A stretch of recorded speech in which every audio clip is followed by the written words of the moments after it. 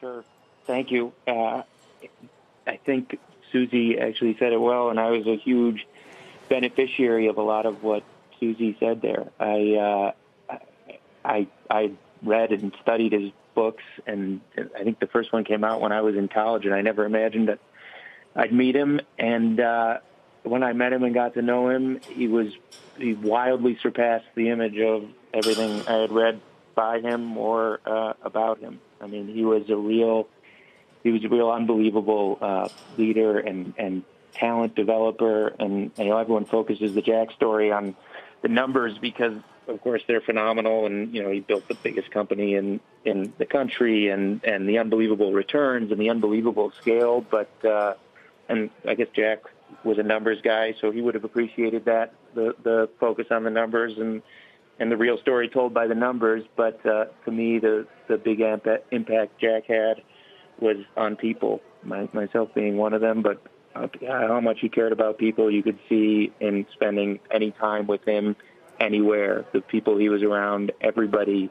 around Jack wanted to be better when they were with him, and he lifted people up. He was like a sun beaming rays of confidence on everyone in his orbit, and that went from politicians to CEOs to waiters to valets to drivers. It was really everybody, and it was something for all of us to be inspired by.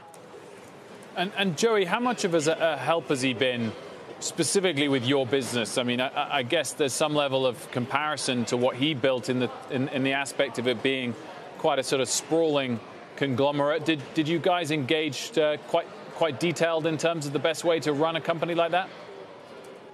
Yeah, absolutely. I mean, we could only hope to build things like what Jack built at GE. But yeah, we've done a lot of things differently than GE, but his influence on the company was enormous and lasting. Everybody, lots of the leaders in the company knew Jack and spent time with Jack and knew how he thought about businesses. And the amazing thing about Jack, and where he was maybe most helpful to me and to others, is he was a savant at knowing how people were thinking and what they needed to hear, and he was able to deliver that with just a kind of perfect blend of candor and empathy, and that matters to any business. Our business, being a multi-business business, does have some similarities, I suppose, with GE, but most of the lessons, I think, from Jack, and most of the things I learned from Jack would apply to any business anywhere, which is what talent is and how to handle talent and how to make people feel good and how to win and how to have an organization organized around winning. I mean, he was the most ruthlessly competitive person I ever met in a totally wonderful way, but he was unbelievably competitive. I have endless stories on that. Joey, thank you for phoning in to share your memories of Jack Welch. Thank you for having me. Joey Levin, IAC CEO.